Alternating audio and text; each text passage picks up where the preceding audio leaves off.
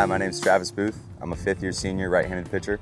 I got my bachelor's degree in criminal justice, and I'm currently working on my graduate degree in organizational development.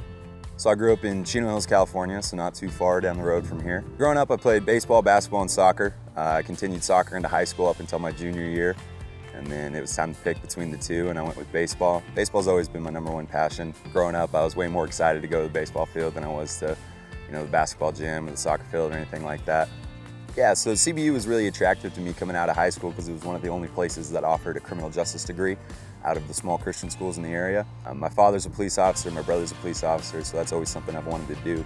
So criminal justice was immediate for me, what I wanted to do. Basically my hobbies, I just love being outside. I love going camping, I love fishing. The Eastern Sierras and Mammoth are some of my favorite places to be, just being in God's creation and getting to enjoy the outdoors.